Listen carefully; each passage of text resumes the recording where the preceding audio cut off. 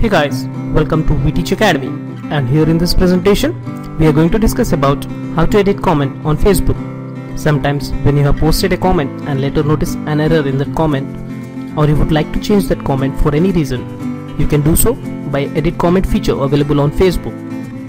So to edit a comment, click the pencil icon located here and select edit. Make your alterations and press enter. The new comment will appear accordingly.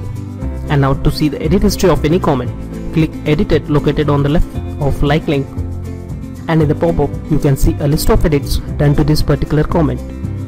So in this way you can edit comments on Facebook. Hope you like the presentation.